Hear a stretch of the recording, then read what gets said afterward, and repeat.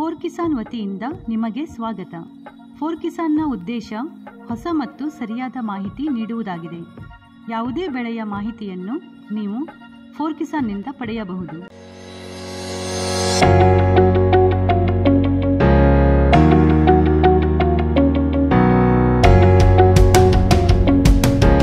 ಎಲ್ಲ ರೈತ ಬಾಂಧವರಿಗೆ ನನ್ನ ನಮಸ್ಕಾರಗಳು. ನಾನು ಬಿಜಾಪುರ ಜಿಲ್ಲೆಯ ಸೋಮದೇವರಹಟ್ಟಿಯ ಒಬ್ಬ ದ್ರಾಕ್ಷಿ ಬೆಳೆಗಾರ ರೈತ.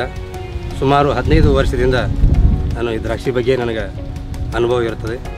ಮತ್ತು ನಮ್ಮ ಬಿಜಾಪುರ ತಾಲೂಕು ಸೋಮದೇವರಹಟ್ಟಿಯಲ್ಲಿ ನಾನು ಪರಮೇಶ್ವರ ರಾಯಪ್ಪ ಬೋಸಿ ಅಂತ, ಅದು ನಮ್ಮ ಮೊಬೈಲ್ ನಂಬರು 9980893374.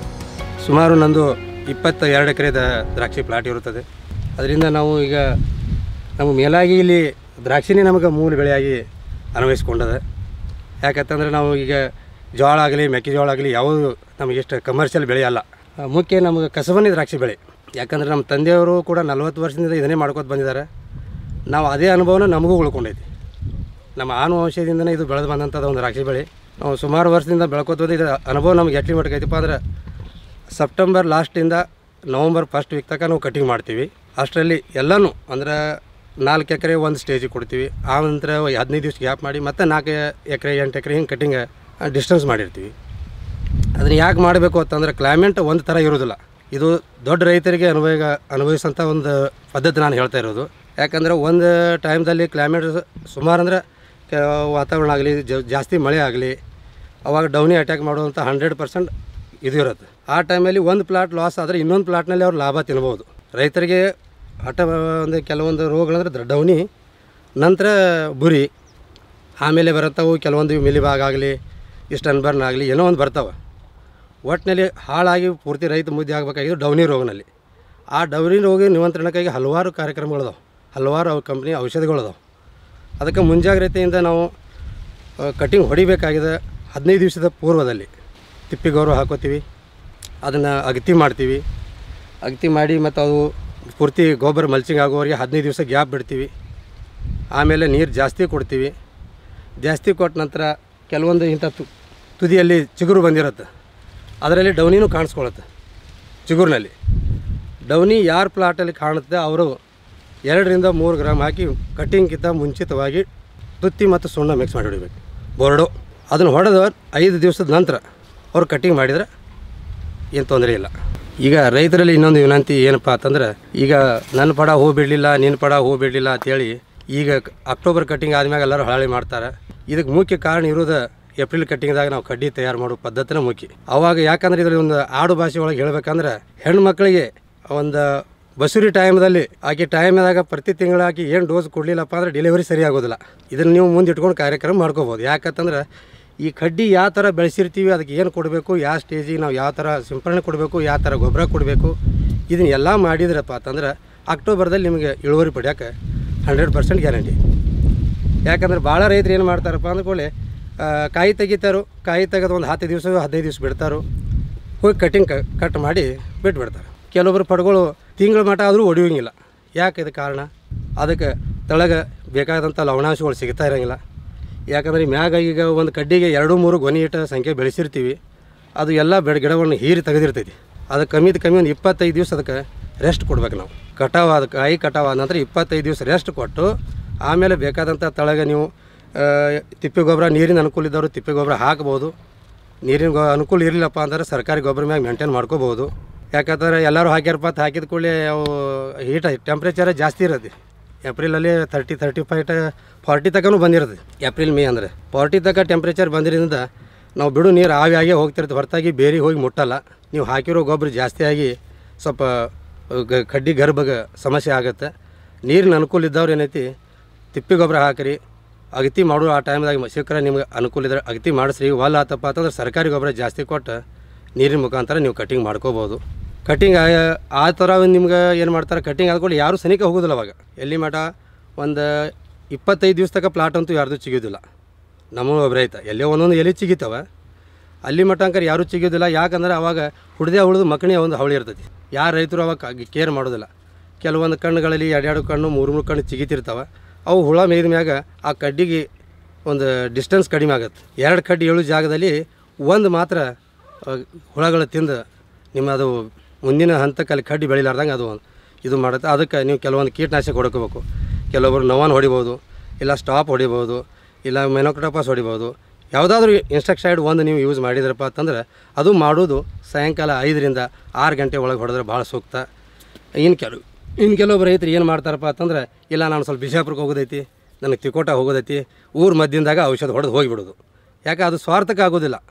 ಹುಳಗಳ ಮೇಯುವುದು ತಪ್ಪತ್ತಿನ ಟೆಂಪ್ರೇಚರ್ ಕಡಿಮೆ ಇರಬೇಕು.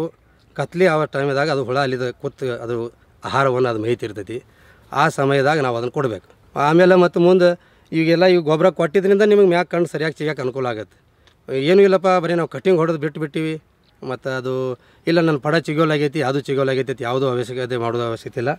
ತಳಗೆ ನೀವು ಕಟಾವಾದಿಂದ 25 ದಿವಸ ತನಕ ಪ್ಲಾಟ್ ಬಿಡ್ರಿ, ತಳಗೆ ಗೊಬ್ಬರ ಕೊಡ್ರಿ, ನೀರು ಸಂಪರ್ಣ ಕೊಡ್ರಿ. 10 ದಿವಸ 15 ದಿವಸದ ನಂತರ ಸಾಯಂಕಾಲ 5ರಿಂದ 6 ಗಂಟೆ ಒಳಗಡೆ ಒಂದು 2 ಸಲ 3 ಸಲ ತಪ್ಪಲುಗಳ ಟೀ, ಆ್ಯಕ್ಚುಲಿ ಇಂಥ ಟೀಗಳನ್ನು ನೀವು ನೀರಿಂದ ತೋಯಿಸ್ರಿ. ಇವು ಕಣ್ಣುಗಳು ಉಬ್ಬಾಕ ನಿಮಗೆ ಭಾಳ ರೈತರಿಗೆ ಅನುಕೂಲ ಆಗುತ್ತೆ. ಮತ್ತು ಅದರಿಂದ ಮುಂದೆ ಕಡ್ಡಿ ಗಾತ್ರಗಳನ್ನು ಬೆಳೆಸ್ಲಾಕೂ ಅನುಕೂಲ ಆಗುತ್ತೆ. ಇದು ಏಪ್ರಿಲ್ ತಿಂಗಳಲ್ಲಿ ಒಂದು ತುಂಬಾ ಇದ್ರಾಗ ಅಂಶಗಳು ಅಡಗೊಂಡಿರ್ತಂಥ ಒಂದು ಕಟ್ಟಿಂಗ್ ಟೈಮ್ ಇದು. ಇದರಲ್ಲಿ ಯಾವ್ಯಾವ ಅಂಶಗಳಿಂದ ಏನೇನು ನಾವು ಮುಂದೆ ಮಾಡ್ಕೋತ ಹೋಗೋಕೆ ಒಂದು ದಾರಿ ರೈತರಿಗೆ ತಿಳಿಸ್ಕೊಡ್ಬೇಕೇನಪ್ಪ ಅಂತಂದ್ರೆ, ಇದರಲ್ಲಿ ಮುಖ್ಯವಾದ ಮೇನ್ ಅಂಶ ನಮ್ಮ ತಿಪ್ಪಿ ಗೊಬ್ಬರ ಕಟ್ಟಿಂಗ್ ಆದ 4 ದಿವಸದಲ್ಲಿ ಒಗಿಬೋದು. ಯಾಕಂತಂದರೆ ಕಡ್ಡಿ ಇದೆಲ್ಲ ಕ್ಲಿಯರ್ ಆಗಿರುತ್ತೆ, ಅವ್ರಿಗೆ ಕೆಲಸ ಮಾಡೋಕೆ ಅನುಕೂಲ ಆಗೋದಿಲ್ಲ. ತಿಪ್ಪಿ ಗೊಬ್ಬರ ಕೊಡಬೇಕು. ತಿಪ್ಪಿ ಗೊಬ್ಬರ ಕೊಟ್ಟು ಒಂದು 4-5 ದಿವಸದಲ್ಲೇ DAP ಕೊಡಬೇಕು, ಯೂರಿಯಾನು ಕೊಡಬೇಕು. ಸೂಪರ್ ಫಾಸ್ಫೇಟ್ ಹಾಕಿದ್ರೂ ನಡೀತದೆ. ಇದರಲ್ಲಿ ಯಾವ ಅವಶ್ಯಕತೆ ಇಲ್ಲ, ಎರಡೂದ್ರ ಸಮಸ್ಯೆ ಇಲ್ಲ. ಇದು ಅದನ್ನ ಮೇಲೆ ಮಿಕ್ಸ್ ಮಾಡಬೇಕು, ಇದು ಹೆಂಗೆ ಮಿಕ್ಸ್ ಮಾಡಬೇಕು ಅಂತ ಅವಶ್ಯಕತೆ ಇಲ್ಲ, ಎಲ್ಲ ಕಾಮನ್ ಆಗುತ್ತೆ. 1.5 ಕ್ವಿಂಟಲ್ ತನಕ ನಾವು DAP ಹಾಕ್ತೀವಿ. ಅಮೋನಿಯಂ ಹಾಕಿದರೆ 1 ಕ್ವಿಂಟಲ್ ಹಾಕ್ತೀವಿ. ಸೂಪರ್ ಫಾಸ್ಫೇಟ್ನು ಕೂಡ ಅದನ್ನು 1.5 ಕ್ವಿಂಟಲ್ ತನಕ ಕೊಡ್ತೀವಿ ಪರ್ ಎಕರೆಗೆ. ನಾನು ಹೇಳ್ತಾ ಇರೋದು ಇದ್ರ ಮ್ಯಾಗ ಅವರು ಮುಂದೆ ಎಷ್ಟೇ ಆದರೆ ಹಾಕೋಬೋದು. ಮತ್ತು ಅದರಲ್ಲಿ ನೀವು ಕೆಲವೊಬ್ರು ಕೊಡ್ಬೋದು, ಇನ್ನು ಬೋರ್ಡೆಕ್ಸ್ ಕೊಡ್ತಾರೆ, ಅದರಲ್ಲಿ ಮಿಕ್ಸ್ ಮಾಡಿ ಒಗಿತಾರೆ. ಆಮೇಲೆ ಜಿಂಕ್ ಸಿಗುತ್ತೆ, ಎಲ್ಲನೂ ಅದರಲ್ಲಿ ಮಿಕ್ಸ್ ಮಾಡಿ ಒಗಿತಾರೆ. ಇನ್ನು ಕೆಲವೊಬ್ಬರು ನೀರಲ್ಲಿ ಕಲಿಸಿನೂ ಬಿಡ್ತಾರೆ. ಅದರಲ್ಲಿ ರೈತರ ಮೇಲೆ ಡಿಪೆಂಡ. 2 ಥರ ಮಾಡಿದ್ರು ಓಕೆ, ನೀರಲ್ಲಿ ಬಿಟ್ಟರು ಓಕೆ, ಅವರು ಗೊಬ್ಬರದಲ್ಲಿ ಕಲಿಸಿ ಒಗೆದ್ರು ಓಕೆ. ಅದು ಆದ ನಂತರ ನೀರು ಮಾತ್ರ ಕಡಿಮೆ ಮಾಡಬಾರ್ದು ಆ ಟೈಮಲ್ಲಿ. ಯಾಕಂತಂದ್ರೆ ಈ ಕಟಾವು ಆಗೋ ಟೈಮ್ಗಿಂತ ಮುಂಚಿತವಾಗಿ ಏನು ಮಾಡಿರ್ತೀವಿ ಎಲ್ಲ ಕೊಟ್ಟಿರ್ತೀವಿ. ಒಂದು 15 ದಿವಸದಿಂದ 20 ದಿವಸ ತನಕ ಪ್ಲಾಟ್ ಜಾಸ್ತಿ ನೀರು ಬಿಡಬೇಕು. ಜಾಸ್ತಿ ನೀರು ಯಾಕೆ ಬಿಡಬೇಕು ಅಂತಂದ್ರೆ, ಈ ಕಟಾವು ಏನು ಹೊಡೆದಿರ್ತೀವಲ್ಲ ಇಲ್ಲಿ ಟೆಂಪ್ರೇಚರ್ ಡೈರೆಕ್ಟ್ ಟೀಗೆ ಹೋಗುತ್ತೆ. ಇಲ್ಲಿ ಕಟಾವು ಹೊಡೆದಿದ್ದರಿಂದ ಯಾಕಂದ್ರೆ 1-2 ಕಣ್ಣು ಬಿಟ್ಟು ಕಟಾವು ಹೊಡೆಯೋದು ಭಾಳ ಸೂಕ್ತ. ರೈತರು ಮುಂಚಿತವಾಗಿ ಇವೆಲ್ಲ ಗೊಬ್ಬರ ಕೊಟ್ಟಿರ್ತೀರಿ, ಕಟಿಂಗ್ ಆದ್ರೂ ಕೊಟ್ಟಿರ್ತೀರಿ. ಇದ್ರ ಮ್ಯಾಗ ಚಿಗುರು ಆಗುತ್ತೆ. ಚಿಗುರು ಬರಬೇಕಾದ್ರೆ ಮುಖ್ಯ ಇಲ್ಲಿ ಕಟಿಂಗ್ ಹೊಡಿಯೋದ್ನಾಗ 2 ಕಣ್ಣು ನಾವು ಬಿಟ್ಟು ಕಟಿಂಗ್ ಮಾಡಬೇಕು. ಜಾಸ್ತಿ ಬಿಸಿಲು ಏನಾಗುತ್ತಪ್ಪ ಅಂದ್ರೆ ಅದರಲ್ಲಿ ಸೇರ್ಪಡೆ ಆಗೋದ್ರಿಂದ ಅವು ಸ್ವಲ್ಪ ಸೀಳಕ್ಕೆ ಚಾಲು ಆಗುತ್ತವೆ. ನೀರು ಕಡಿಮೆ ಆಯಿತು ಅಂದ್ರೆ ನೀರು ಜಾಸ್ತಿನೇ ಕೊಡಬೇಕು. ಆ ನಂತರ ಚಿಗಾಕ್ಕೆ ಚಾಲು ಆಗುತ್ತೆ. ಚಿಗಿದ ನಂತರ ಒಂದು 20 ದಿವಸನಾಗ ಚಿಗುರು ಚಾಲು ಆಗುತ್ತೆ. 25ರಿಂದ 30 ದಿವಸ ಒಳಗಡೆ ಅವಾಗೂ ಕೂಡ ಒಂದು ಮೈಗ್ರೇನೇಟರ್ ಕೊಂಡ್ರು ಅಡ್ಡಿ ಇಲ್ಲ. ಕೆಲವೊಂದು ತ್ರಿಪ್ಸ್ನೂ ಕಾಣ ಬರ್ತಾವೆ. ಅವಾಗ ತ್ರಿಪ್ಸಿನ ಔಷಧನೂ ಕೊಡ್ಬೋದು. ಯಾವ್ದು ಕೊಡಬೇಕು ತ್ರಿಪ್ಸಿ ಕನ್ನಡಗ ಅದು ದುನಿಯಾದ ಕಂಪ್ನಿ ಅದಾವೆ. ಆದರೂ ಅದರಲ್ಲಿ ನಾವು ಕೆಲವೊಂದು ಯೂಸ್ ಮಾಡ್ತೀವಿ. ಈಗ ನಿಮ್ಮದು ಡೆಂಟೂಡ್ಸ್ ಐತೆ, ಆಮೇಲೆ ಎವಿಡೆಂಟ್ ಐತೆ, ಆಮೇಲೆ ಕಾನ್ಫಿಡರ್ ಐತೆ. ಎವಿಡೆಂಟ್ ಕೂಡ 100ಕ್ಕೆ 30 ಗ್ರಾಮ್ ಹಾಕಿ ಸ್ಪ್ರೇ ಮಾಡಿದ್ರು ಕೂಡ ತ್ರಿಪ್ಸ್ ಕಂಟ್ರೋಲ್ ಆಗುತ್ತೆ. ಸುಮೋಟೋಮೋದವ್ರದ್ದು ಡೆಂಟೂಡ್ಸ್ ಇದೆ, ಅದನ್ನು ಕೂಡ 25ರಿಂದ 30 ಗ್ರಾಮ್ ಹಾಕಿ 100 ಲೀಟ್ರಿಗೆ ಸಿಂಪಡಣೆ ಕೊಟ್ಟರೆ ಟ್ರಿಪ್ಸ್ ಕಂಟ್ರೋಲ್ ಆಗುತ್ತೆ. ಬಾಯರ್ದವ್ರದ್ದು ಕೂಡ ಇದೆ. ಯಾಕಂತಂದ್ರೆ ಒಂದೇ ಕಂಪ್ನಿ ನಿಮ್ಗೆ ಹೇಳಿದ್ರಾಗ, ಯಾಕಂದರೆ ನಾವು ಒಬ್ಬೊಬ್ರು ಕಂಪ್ನಿ ಬೇರೆ ಯೂಸ್ ಮಾಡ್ತಿರ್ತಾರೆ. ಬಾಯರ್ ಕಂಪ್ನಿಯವ್ರದ್ದು ಕಾನ್ಫಿಡರ್ ಇದೆ. ಇದೇ ಥರ ಭಾಳ ಕಂಪ್ನಿ ಇರೋತಕ್ಕಂಥವು ಅವಾಗ ಒಂದೊಂದು ಕೈ ನೀವು ಸಿಂಪಡಣೆ ಮಾಡಬೇಕು. ಎಲೆ ಗಾತ್ರ ನಿಮಗೆ ಸರಿಯಾಗಿ ಬೆಳೆಯುತ್ತೆ. ಆ ಬೆಳೆಯೋ ಟೈಮ್ದಾಗ ತಳಗೆ ಇನ್ನೊಂದು ನಿಮ್ಮ ಹಾಕಿದ ಗೊಬ್ಬರ ಈಗ 15-20 ದಿವಸ ಅಂದ್ರೆ ಅದು ಮಲ್ಚಿಂಗಾಗಿ ಹೋಯ್ತು. ಮತ್ತು ಒಂದು ಕೈ ಏನೈತಿ ನೀವು ಬಾರಾಕ್ಸೈಡ್ 0 ಕೊಡ್ಬೋದು. 12-0-45 ಎಕರೆಗೆ ಒಂದು 10 kg ತನಕ ಕೊಡ್ತೀವಿ ನಾವು ನೀರಿನಲ್ಲಿ ಮಿಕ್ಸ್ ಮಾಡಿ. ನಾವು ಯಾಕಂದ್ರೆ ಒಗೆಯೋದು ಭಾಳ ಕಡಿಮೆ, ನೀರಲ್ಲಿ ಕೊಡೋದು ಹೇಳ್ತೀವಿ. 1 ಎಕರೆಗೆ 10 kg ನಾವು ನೀರಲ್ಲಿ ಮಿಕ್ಸ್ ಮಾಡಿ ನೀರಿನಲ್ಲಿ ಬಿಡ್ಬೋದು. ಎಟ್ಟಿಯಿಂದ ಕಟಾವಾದ 15ರಿಂದ 20 ದಿವಸದ ಮೇಲ್ಪಟ್ಟು. ಯಾಕಂದರೆ ನೀವು ಕಟಾವು ಟೈಮ್ ಎಲ್ಲ ಹಾಕಿದ್ದು ಅದು ಡೆವಲಪ್ ಆಗಿ ಹೋಗಿರುತ್ತೆ ಅಲ್ಲಿ ಇದವ್ರಿಗೆ. ಆ ನಂತರ ಮುಂದೆ 25 ದಿವಸ ನಂತರ ನಿಮ್ಗೆ ಚಿಗುರು ಬಂದುಬಿಡುತ್ತೆ. ಚಿಗುರಿಗೆ ನಿಮ್ಗೆ ಆನ್ ದಿ ಸ್ಪಾಟ್ ಬೇರೆ ಕೆಲಸ ಮಾಡಬೇಕಾದ್ರೆ ಬಾರಾಕ್ಸೈಡ್ 0 ಬಿಡಬೇಕು ನಡೀತದೆ. ಇಲ್ಲ 19-19 NPK ಅದನ್ನು ಕೂಡ ಒಂದು 10 kg ಬಿಟ್ಟು ನಡೆಯುತ್ತೆ. ಆ ಟೈಮಲ್ಲಿ ಅಂದರೆ ಕೆಲವೊಂದು ಕಣ್ಣುಗಳು ಹಿಂದೆ ಮುಂದೆ ಚಿಗಿತಾವೆ, ಕಾಲಕ್ಕೆ ಚಿಗಿಯೋದಿಲ್ಲ. ಅವು ಚಿಗ್ತಿರತಕ್ಕಂಥ ಎಲೆಗಳನ್ನು ಕಟ್ ಮಾಡಿ ಅಂದರೆ 5 ಎಲೆ 4 ಎಲೆ 6 ಎಲೆನೂ ಹೊಡಿತಾರೆ. ಅವು ಕಟ್ ಮಾಡೋದ್ರಿಂದ ಹಿಂದಿನ ಉಳಿದಿರ್ತಕ್ಕಂಥ ಎಲೆಗಳು ಏನದಾವಲ್ಲ ಅವು ಕೂಡ ಎದ್ದು ಬರ್ಲಿಕ್ಕೆ ಅನುಕೂಲ ಆಗುತ್ತೆ. ಕೆಲವೊಂದು ಹಿಂದೆ ಮುಂದೆ ಹೊಡ್ಕೊಂಡಿರ್ತಾವೆ. ಅವು ಹೊಡಿಯೋ ಟೈಮ್ದಲ್ಲಿ ನೀವು ಮೈಕ್ರೋ ನ್ಯೂಟ್ರೆಂಟ್ ಮ್ಯಾಗೂ ಕೊಡ್ತೀರಿ, ತಳಗೂ ಕೊಟ್ಟಿರ್ತೀರಿ. ಯಾಕಂದರೆ ನೀವು ಬೋರಾನ್ ಕೊಟ್ರಿ, ಜಿಂಕ್ ಕೊಟ್ರಿ, ಇವೆಲ್ಲನೂ ಕೊಟ್ಟಿರ್ತೀರಿ. ಮ್ಯಾಗ ಮೆಕ್ನಲ್ 32 ಕೊಡ್ಬೋದು, ಇಲ್ಲ 005234 ಮ್ಯಾಗ ಸಿಂಪರಣೆನೂ ಮಾಡ್ಬೋದು. ಇನ್ನು ಕೆಲವೊಂದು ತಳಗೆ ಬೇರೆ ಡೆವಲಪ್ ಸಲುವಾಗಿ ಕೊಡೋದಕ್ಕೆ ಒಂದೊಂದು ಡಿಸ್ಟೆನ್ಸ್ ಚೇಂಜ್ ಮಾಡಿ ಬಯೋಜಮ್ ಡ್ರಿಪ್ ಕೊಡ್ಬೋದು, ನೇಚರ್ ಡೀಪ್ನೂ ಕೊಡ್ಬೋದು. ಇವೆಲ್ಲ ಕೊಡ್ಬೋದು, ಏನು ಸಮಸ್ಯೆ ಇಲ್ಲ. ಬೇರೆ ಡೆವಲಪ್ ಸಲುವಾಗಿ ಯಾವುದಕ್ಕೂ ಸಮಸ್ಯೆ ಇಲ್ಲ. ಯಾಕಂದರೆ ನಿನ್ನೆ ಅದನ್ನು ಬಿಟ್ಟಿನಪ್ಪ, ಮೊನ್ನೆ ಅದನ್ನು ಬಿಟ್ಟಿನಿ, ಹಂಗೆ ಹಿಂಗೆ ಏನೋ ಅವಶ್ಯಕತೆ ಇಲ್ಲ. ಇದನ್ನೆಲ್ಲ ಕೊಡೋದ್ರಿಂದ ಬೇರೆಗೆ ನಿಮ್ಮ ಕಡ್ಡಿ ಬೆಳೆಯೋಕೆ ಭಯಂಕರ ಅನುಕೂಲ ಆಗುತ್ತೆ. ಇದು 25 ದಿವಸದಿಂದ 30 ದಿವಸ ತನಕ ಇವತ್ತಿಗೆ ಇದು ಕಂಪ್ಲೀಟ್ ಕೆಲಸ ಆಯಿತು. ಇನ್ನು 30 ದಿವಸದ ನಂತರ ಏನಾಗ್ತೈತೆ ಅಂದ್ರೆ ಇಲ್ಲಿ ಚಿಗಿತಿರ್ತಕ್ಕಂಥ 5 ಎಲೆಗೆ ನೀವು ಎಲ್ಲರೂ ಚಂಡಿ ಹೊಡಿಬೇಕು. ಪ್ರತಿಯೊಬ್ಬ ರೈತರು 5 ಎಲೆ ಚಂಡಿ ಅಂದ್ಕೊಳ್ಳಿ ಕೆಲವೊಬ್ಬರಿಗೆ ತಿಳಿಯುತ್ತೆ. ಇಲ್ಲಿಂದ ಇಲ್ಲಿವರೆಗೆ ಸುಮಾರು 4ರಿಂದ 5 ಗಣಿಕೆ ಅಂತ ನಾವು ಅಂತೀವಿ, ಕಣ್ಣು ಅಥವಾ ಗಣಿಕೆ. 5ರಿಂದ 4 ಗಣಿಕೆ ಕಣ್ಣು ಹೊಡೆದ ಕೂಡಲೇ ಅಲ್ಲಿಂದ ಬೆಳೆ ಸ್ಟಾಪ್ ಆಗಿಬಿಡುತ್ತೆ. ಸ್ಟಾಪ್ ಆದ ಅಂದರೆ 32-35 ದಿವಸಿಗೆ ಒಂದು ರೌಂಡ್ ವಾನ್ಸ್ ಮುಗಿಯುತ್ತೆ. ಮುಗಿದ ನಂತರ ಮೆಕ್ವೆಡ್ CC ಅಂಥೇಳಿ ಪರ್ ಲೀಟ್ರಿಗೆ ಅರ್ಧ ml, ಅದ್ರ ಜೊತೆ ನೀವು ಕಾಂಟ್ಯಾಕ್ಟ್ ಫಂಜಸೈಡ್ M45 ಹಾಕ್ಬೋದು, ಬಾವಿಸ್ಟನ್ ಕೂಡಿಸ್ಬೋದು, ಏನು ಸಮಸ್ಯೆ ಇಲ್ಲ. ನಾವು ಅದನ್ನು ಕೂಡಿಸಿ ಒಂದು ಸ್ಪ್ರೇ ಕೊಡಬೇಕು. ಯಾಕೆ ಕೊಡಬೇಕು ಆ ಟೈಮಲ್ಲಿ ಅಂದರೆ ಇಲ್ಲಿಂದ ಇಲ್ಲಿಗೆ 5 ಗಂಟೆ ಒಳಗಡೆ ಅದು ರಸವನ್ನು ಗಟ್ಟಿ ಮಾಡಿಸ್ತದೆ. ಯಾವುದು? ಮೆಕ್ವೆಡ್ CC ಗಟ್ಟಿ ಮಾಡುತ್ತೆ ಇಲ್ಲಿಂದ ಇಲ್ಲಿವರೆಗೆ. ಇದು ಇಲ್ಲಿವರೆಗೆ ಇಲ್ಲಿ ಗಟ್ಟಿ ಮಾಡೋದ್ರಿಂದ ಮಿಕ್ಕಿರತಕ್ಕಂಥವು ಎದ್ದು ಬರೋಕ್ಕೂ ಅನುಕೂಲ ಮಾಡಿಕೊಡುತ್ತೆ ಒಂದು ಕಡ್ಡಿಗೆ. ಅದಾದ ನಂತರ 6 ದಿವಸ ಗ್ಯಾಪ್ ಅಂತಂದ್ರೆ ಏನು? ಔಷಧ ಮಾಮೂಲಿಯಾಗಿ ಕೊಡ್ಬೋದು, ಕೀಟನಾಶಕ. ಅದು ಯಾಕಂತಂದ್ರೆ ಆ ಟೈಮಲ್ಲಿ ಹಸಿರು ಕೀಡು ಆಗ್ತಾವೆ, ಕೆಲವೊಂದು ಮಕ್ಕಣಿ ಟೈಪ್ ಹುಳುಗಳು ಬರ್ತಾವೆ. ತಳಗೆ ಹುಲ್ಲು ಹಚ್ಚಿದ್ರಪ್ಪ ಅಂದ್ರೆ ಕೆಲವೊಂದು ಹುಳುಗಳು ಬಂದು ಮೆಟ್ಟು ಹಾಕಿದ್ರು, ಆವಾಗ ನೀವು ಕೊಡ್ಬೋದು. ಆ ನಂತರ 35 ದಿವಸದ ನಂತರ ಮತ್ತೆ ಹೊಳಿ ಮಗ್ಲು ಮಿಕ್ಕಿದಂಥವು ಇಲ್ಲಿಂದ ಕೆಲವೊಂದು ಮಗ್ಲು ಚಿಗಿಯಕ್ಕೆ ಚಾಲು ಆಗ್ತಾವೆ, ಬಾಜುಕಿನ ಕುಡಿಗಳು. ಇನ್ನು ಕೆಲವೊಂದು ಬರದೇ ಇರೋದಂಥ ಅಲ್ಲೇ ಉಳಿದಿರ್ತಾವೆ, ಅವತ್ರನ್ನು ಕಟ್ ಮಾಡಬೇಕು. ಆಮೇಲೆ ಬೆಳೆಸ್ಕೊಳ್ಳೋ ಹೊತ್ನ್ಯಾಗ ಎಬಿಸಿಡಬೇಕು. ತೊಗೊಂಡು ಮ್ಯಾಗ ಪೂರ್ತಿ ಕಟ್ ಮಾಡೋ ಹೊತ್ನ್ಯಾಗ ಇವೇನಾಗ್ತಾವತ್ತಂದ್ರೆ ಒಂದು ಲೆವೆಲ್ ಬರುವಂಗಿಲ್ಲ. ಆ ಟೈಮ್ದಾಗ ಎಲ್ಲನೂ ಒಂದು ಲೆವೆಲ್ ಬರೋ ಮಟ್ಟ ನೀವು ವಾನ್ಸ್ ತೆಗಿಸ್ಬೇಕು. ಸುಮಾರು 2ರಿಂದ 3 ಸಲ ವಾನ್ಸ್ ಚಂಡಿ ಹೊಡಿಬೇಕಾಗತ್ತೆ. ತದನಂತರ ಬಾಜುಕಿನ ಏನು ಎದ್ದು ಬರ್ತಿರ್ತಾವಲ್ಲ ಆ ಸಮಯದಾಗ ಒಂದು ಕಟಿಂಗ್ ಮಾಡಿ ಜಾಗದಾಗ ಒಂದೇ ಕಡ್ಡಿ ಇಡಬೇಕು. ಇಲ್ಲಿ ಸುಮಾರು ಕಡ್ಡಿಗಳು ಹುಟ್ಕೊಳ್ತಾವೆ. ಆ ಹುಟ್ಟಿದ ಕಡ್ಡಿಯಲ್ಲಿ ಒಂದು ಕಡ್ಡಿ ಮಾತ್ರ ಬೆಳೆಸಬೇಕು, ಮಿಕ್ಕಿದ ಕಡ್ಡಿ ಬೆಳೆಸಬಾರ್ದು. ರೈತರಲ್ಲಿ ಇದು ಮುಖ್ಯ ಕಾರಣ ಐತಿ. ಈ ಕಡ್ಡಿಗೆ ಡಿಸ್ಟೆನ್ಸ್ ಒಂದು ಕಡ್ಡಿಗೆ ಸುಮಾರು 4ರಿಂದ 5 ಇಂಚರ ಡಿಫ್ರೆನ್ಸ್ ಇರಬೇಕು. ಬೆಳವಣಿಗೆ ಇರತಕ್ಕಂಥ ಟೀನಿಂದ ಒಂದು ಕಡ್ಡಿಗೆ 4ರಿಂದ 5 ಇಂಚ್ ಡಿಫ್ರೆನ್ಸ್ ಇರಬೇಕು. ಆ ಡಿಫ್ರೆನ್ಸ್ ಕಡ್ಡಿ ಒಳಗೆ 4-5 ಇದ್ವಪ್ಪ ಅಂದ್ರೆ ಕಡ್ಡಿಗಳನ್ನು ಹಿರಿಬೇಕು. ಈ 35 ದಿವಸಿಗೆ ನೀವು 6B ಒಂದು ಕೊಡ್ಬೇಕೀಗ. ನಾನು ಮಾತಾಡ್ತಿರೋ 35 ದಿವಸದಿಂದ 6B ಕೊಡಬೇಕು. 100ರಿಂದ 2 ಗ್ರಾಮ್ ಹಾಕಿ ಅದ್ರ ಜೊತೆ ಲಿವೋಷನ್ನು ಕೊಡಬೇಕು, ಮತ್ತು ಬಾವಿಸ್ಟನ್ನು ಮಿಕ್ಸ್ ಮಾಡಿ ಒಂದು ಕೈ ಕೊಡಬೇಕು. ಇದು ಕೊಡೋದ್ರಿಂದ ಈ ಕಡ್ಡಿ ಗಾತ್ರದೊಳಗೆ ಏನೈತಿ ಗರ್ಭಕ್ಕೆ ತಯಾರಾಗುವಂಥದ್ದು ದಿವಸ ಆ್ಯಕ್ಚುಲಿ 30ರಿಂದ 45 ದಿವಸ ಒಳಗಡೆ ಕಡ್ಡಿ ಗರ್ಭಧಾರಣೆ ಧರಿಸ್ತೈತಿ. ಆ ಗರ್ಭಧಾರಣೆ ಧರಿಸ್ಬೇಕಾದ್ರೆ ಟೆಂಪ್ರೇಚರ್ 40 ಸನೆ ಇತ್ತಪ್ಪ ಅಂತಂದ್ರೆ ಯೂರಿಯಾಸಿಲ್ ಅವಶ್ಯಕತೆ ಇಲ್ಲ. ಆಮೇಲೆ 35 ಟೆಂಪ್ರೇಚರ್ ಇತ್ತಪ್ಪ ಅಂದರೆ ಯೂರಿಯಾಸಿಲ್ ಕಂಪಲ್ಸರಿ 100ಕ್ಕೆ 20 10 ಗ್ರಾಮ್ ಹಾಕಿ ನೀವು ಸ್ಪ್ರೇ ಕೊಡಬೇಕು. ತದನಂತರ 40 ದಿವಸಿಗೆ ಬಂತು. ಇವತ್ತಿಗೆ 40 ದಿವಸದ ನಂತರನೂ ಕೂಡ ಮ್ಯಾಗ ಪೈಲ ಹೊಡೆದಿರಿ ಚಂಡಿರ ಬಾಜುಕಿನೂ ಇಷ್ಟಿಷ್ಟು ಕಡ್ಡಿ ಬಂದಿರ್ತಾವೆ, 4ರಿಂದ 5 ಎಲೆ ತನಕ ಬೆಳೆದಿರ್ತೈತಿ. ಆ ಬೆಳೆಗೆ ನಾವು ಮೆಕ್ನಲ್ 32 ಕೊಡ್ಬೋದು.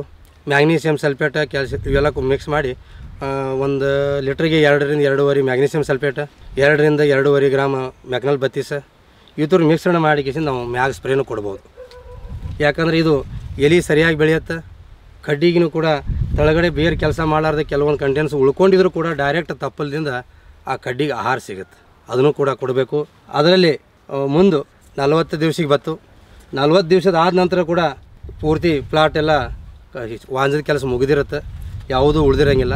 ಆ ಉಳಿದ್ರ ಟೈಮ್ದಾಗ ಎಲ್ಲರೇ ಒಂದೊಂದು ಕಡ್ಡಿ ಉಳಿದಿದ್ರು ಸಹಿತ ಅವು ಬೆಳವಣಿಗೆ ಮಾಡೋಕ್ಕೆ ಅನುಮತಿ ರೈತರು ಕೊಡಬಾರ್ದು. ಯಾಕೆ ಈ ಮಾತು ಹೇಳ್ತೇನಪ್ಪ ಅಂತಂದ್ರೆ ಈ ಕಡ್ಡಿಗೆ ದಿವಸ ಆದಷ್ಟು ಆ ಕಡ್ಡಿಗೆ ಆಗಿರಲ್ಲ. ನಾಳೆ ಕಟಾವದಲ್ಲಿ ನಾವು ಹೊಡೆ ತಿನ್ಬೇಕಾಗತ್ತೆ. ಇದು ಮುಂಚಿತವಾಗಿ ಬೆಳೆದಿರೋ ಕಡ್ಡಿಗೆ 45 ದಿವಸ ಆದರೆ ಅದು 50ನೇ ದಿವಸಕ್ಕೆ ಇಷ್ಟ ಬಂದಿತ್ತಿರುತ್ತೆ. ಆ ಕಡ್ಡಿ ಮುಂದೆ ನಮಗೆ ಕೆಲಸ ಮಾಡೋಲ್ಲ. ತಿನ್ನಕ್ಕೂ ಅದು ಗಿಡದಾಗಿನ ಆಹಾರ ಜಗ್ಗಿ ತೊಗೊಂಡು ಮುಂದಿನ ಬೇರೆ ಕಡ್ಡಿಗೆ ಅದು ಶಕ್ತಿಯನ್ನು ಕೊಡೋದಿಲ್ಲ. ಅದನ್ನು ಕಡಿಮೆ ಮಾಡಬೇಕು. ಒಟ್ಟಿನಲ್ಲಿ ಈ ಟೀಯಿಂದ ಒಂದು ಸೈಡ್ ಟೀಗೆ ಸುಮಾರು 25ರಿಂದ 20 ಕಡ್ಡಿ ಅಷ್ಟೇ, 20ರಿಂದ 25 ಒಂದು ಸೈಡಿಗೆ. ಒಟ್ಟಿನಲ್ಲಿ ಈ ಕಡೆ ಒಂದು 25 ಆ ಕಡೆ 25 ಟೋಟಲ್ ಒಳಗೆ ಒಂದು ಸೈಡಿಗೆ 40ರಿಂದ 50 ಕಡ್ಡಿ ಅಂದ್ರೆ ಸಾಕಾಯಿತು. ಜಾಸ್ತಿ ಬೆಳೆಯೋದ್ರಿಂದ ಉಪಯೋಗ ಇಲ್ಲ. ಯಾಕೆ ಉಪಯೋಗ ಇಲ್ಲ ಅಂತ ಅದನ್ನು ಹೇಳ್ತೀನಪ್ಪ ಅಂತಂದ್ರೆ, ಇದನ್ನು ಒಂದು ಜಾಗದಲ್ಲಿ ಒಂದು ಕಡ್ಡಿಯಿಂದ ಒಂದು ಕಡ್ಡಿಗೆ 4ರಿಂದ 5 ಇಂಚ್ ಡಿಫ್ರೆನ್ಸ್. ಟೋಟ್ಲಿ ಒಳಗೆ ಒಂದು ಟೀ ಬೆಳಿಬೇಕಾಗಿದ್ರೆ 2.5 ಫೂಟ್, 2.5 ಫೂಟ್ನಲ್ಲಿ ಆ ಕಡೆ ಈ ಕಡೆ ಟೋಟ್ಲಿ ಮಿಕ್ಸ್ ಮಾಡಿ ಲೆಕ್ಕ ಮಾಡಿದರೂ ಕೂಡ 40ರಿಂದ 45 ಕಡ್ಡಿ ಮಾತ್ರ ಬೆಳಿಬೇಕು. ಜಾಸ್ತಿ ಕಡ್ಡಿ ಇದ್ದರೆ ಅದು ಇಳುವರಿ ಸರಿ ರೈತರಿಗೆ ಸಿಗೋದಿಲ್ಲ. ಈ ಟೋಟಲ್ 45 ದಿವ್ಸಕ್ಕೆ ಬಂತು. 45 ದಿವ್ಸಕ್ಕೆ ಬಂದ ಕೂಡಲೇ ಅವಾಗೂ ಕೂಡ ನಾವು ಒಂದು ಕೈ 100ಕ್ಕೆ 20 ml ದರ ಟಿಲ್ಟ್ ಹಾಕಿ ಯೂಸ್ ಕೊಡ್ತೀವಿ. ಟಿಲ್ಟ್ ಯಾಕೆ ಅವಾಗ ಕೊಡ್ತೀವಿ ಅಂತಂದ್ರೆ, ಈ ಹಂತಕ್ಕೂ ನಾವು ಕೊಡಬೇಕಾಗಿತ್ತು.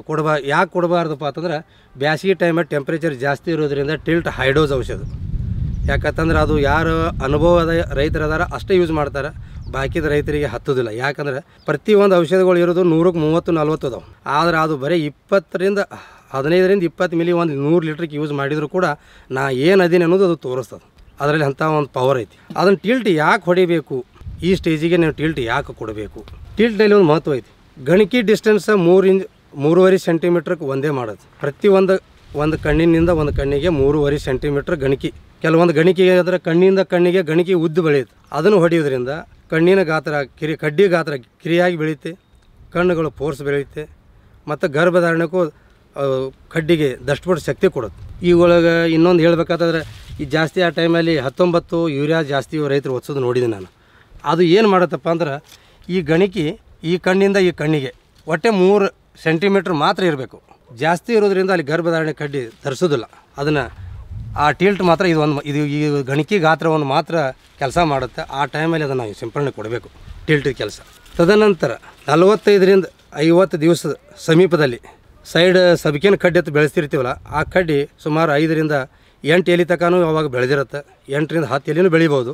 ಆ ಟೈಮಲ್ಲಿ ನಾವು ಗರ್ಭ ಪರೀಕ್ಷೆನೂ ಮಾಡ್ಕೋಬೋದು.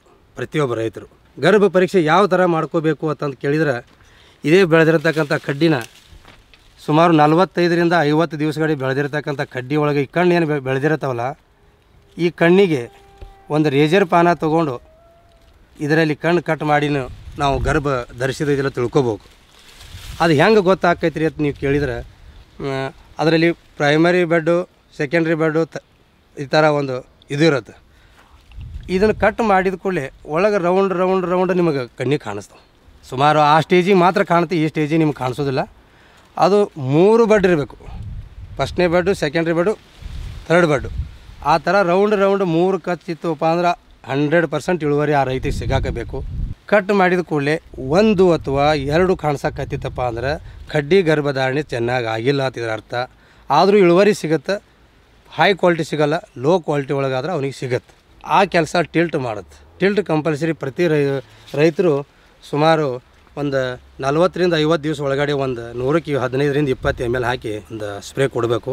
ಆಮೇಲೆ 50ಗೆ ಬಂದ ಕೂಡಲೇ ನಮಗೆ ಕಡ್ಡಿ ಬೆಳವಣಿಗೆ ಎಷ್ಟು ಬೇಕೋ ಅಷ್ಟು ಬಂದು ನಿಂತಿರುತ್ತೆ. ಮುಂದೆ ಬೇಕನ್ನೋರು ಬೆಳೆಸ್ಕೋಬೋದು, ಬೇಡಪ್ಪ ಅಂದ್ರೆ ಕಟ್ ಮಾಡ್ಕೊಂಡು ತೆಗಿಬೋದು. ಯಾಕೆ ತೆಗಿಬೋದು ಅಂತಂದ್ರೆ, ಇನ್ನು ಕೆಲವೊಬ್ರು ಏನು ಮಾಡ್ತಾರೋ, ಜಾಸ್ತಿ ಬೆಳೆದ್ರೆ ಹಿಂದಿಂದ ಬಡ್ಡಿ ಒಳಗಿನ ರಸ ಮುಂದೆ ಹೋಗುತ್ತೆ, ಸಾಧ್ಯ ಇಲ್ಲ. ಮ್ಯಾಗ ಯಾಕೆ ಕಡ್ಡಿ ಬೆಳೆಸ್ಕೋಬೇಕಂತಾರೆ, ತಪ್ಪಲ ಸಂಖ್ಯೆ ಜಾಸ್ತಿ ಇತ್ತು ಅಂತಂದ್ರೆ ಬಡ್ಡಿಗೆ ಆ ಬೇರುಗಳ ಕೆಲಸ ಕರೆಕ್ಟಾಗಿರುತ್ತೆ. ಬಡ್ಡಿ ಬದುಕಿರೋದೇ ತಪ್ಪಲದಿಂದ. ಸೂರ್ಯನ ಕಿರಣಗಳ ತಪ್ಪಲ ಮುಖಾಂತರ ಜಗ್ಗಿ ತನಗೆ ಬೇಕಾದಂಥ ಕೆಲಸವನ್ನು ಮಾಡ್ಕೋತೈತಿ. ಅದನ್ನು ನಾವು ಭಾಳ ಮಂದಿ ವಿಚಾರ ಮಾಡೋದಿಲ್ಲ. 4 ಎಲೆ ಆಗೋಣ ಚಂಡಿ ಚೂಟ್ ಬಿಡ್ತೀವಿ. ತಪ್ಪಲ ಸಂಖ್ಯೆ ಕಡಿಮೆ ಇತ್ತಂದ್ರೆ ನಾಳೆ ಇಳುವರಿ ನಮಗೆ ಹೊಡೆದುಕೊಂಡಿರ್ತೈತೆ ರೈತರಿಗೆ. ತಪ್ಪಲ ಸಂಖ್ಯೆ ಜಾಸ್ತಿ ಬೆಳಿಬೇಕು.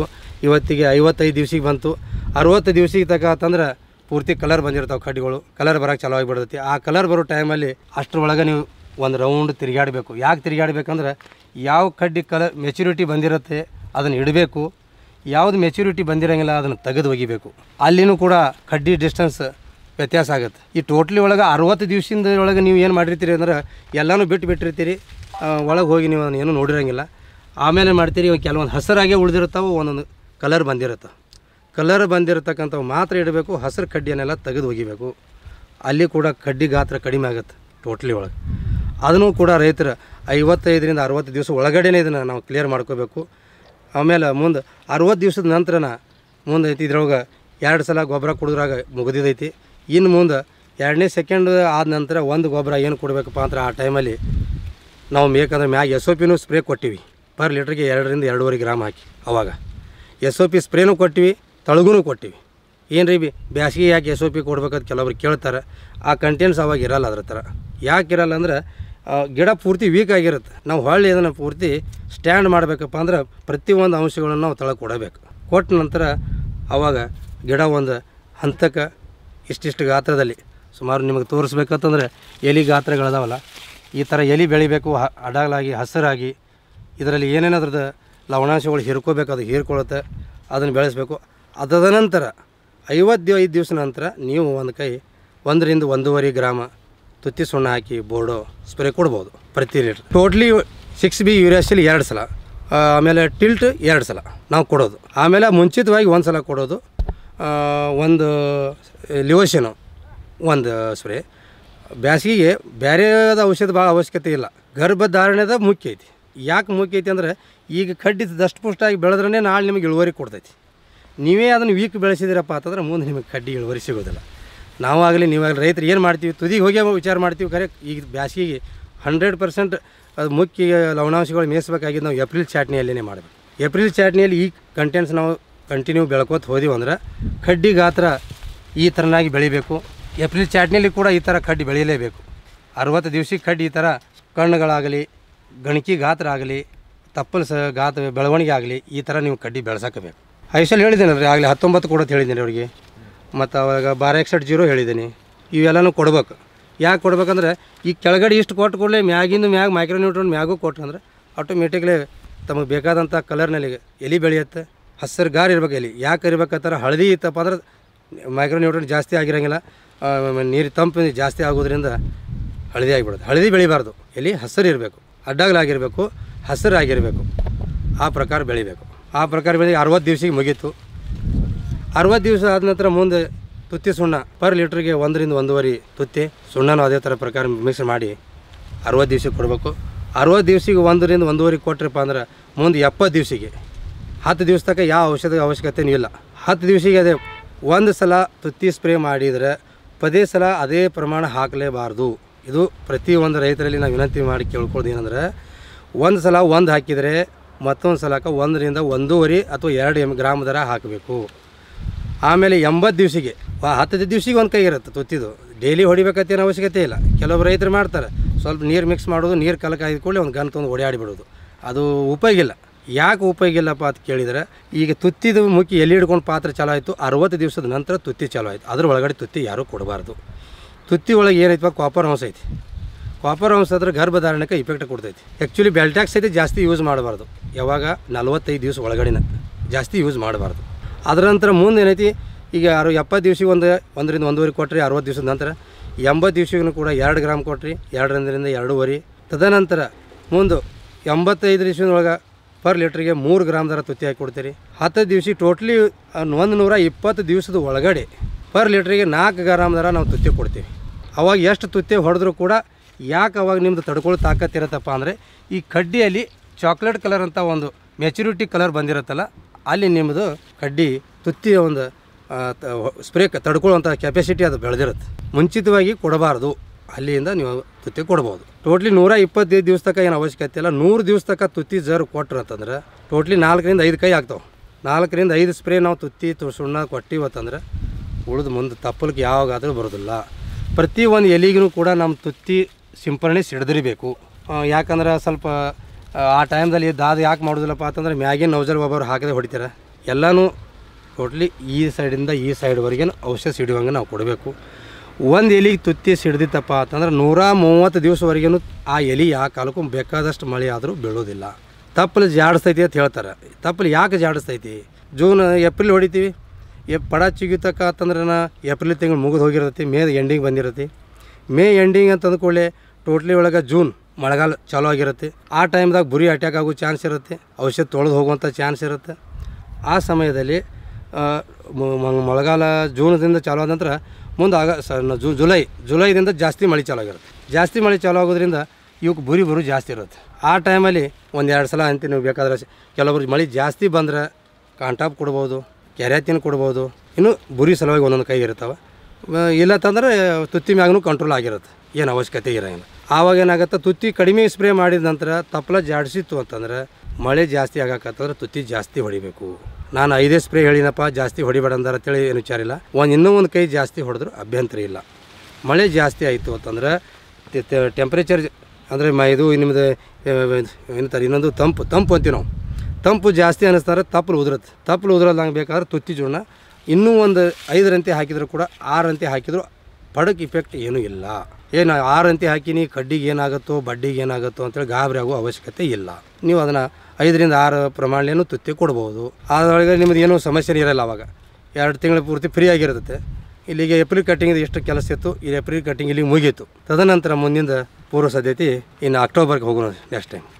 ಈ ವಿಡಿಯೋ ನಿಮಗೆ ಉಪಯೋಗ ಇದ್ದಲ್ಲಿ ಈ ವಿಡಿಯೋನ ಲೈಕ್ ಮಾಡಿ, ಶೇರ್ ಮಾಡಿ, ನಮ್ಮ 4Kisan ಪೇಜ್ನ ಸಬ್ಸ್ಕ್ರೈಬ್ ಮಾಡಿ. ಹೆಚ್ಚಿನ ಮಾಹಿತಿಗಾಗಿ www.4kisan.com ಅನ್ನುವ ವೆಬ್ಸೈಟ್ನ ಸಂಪರ್ಕಿಸಿ.